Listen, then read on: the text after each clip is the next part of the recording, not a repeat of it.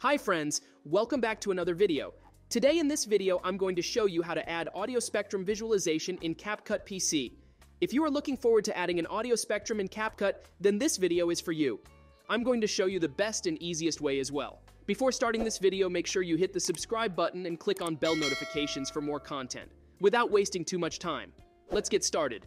So the usual way to do that is you go to Capcut, click on stickers, and then find an audio spectrum sticker on your project. But this way, you don't have a good spectrum. So here's what you need to do. Step 1, go to YouTube and search the audio spectrum green screen. Step 2, download any video of the audio spectrum with green screen on it. I have downloaded this clip, so now here's what we need to do. Step 3, open Capcut, start a new project and import all of your assets video and that spectrum clip. Step 4. So now first we're going to remove the background of this spectrum so we can use it on our content. To remove the green screen, import your spectrum clip. Make sure you delete the intro and ending part of a clip.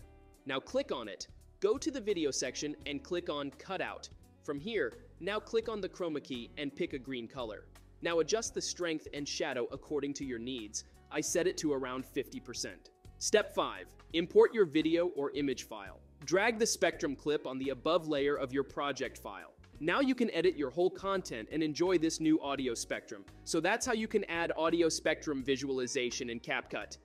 I hope you liked this video. If you have any questions, do let me know in the comments section. I will see you in the next video.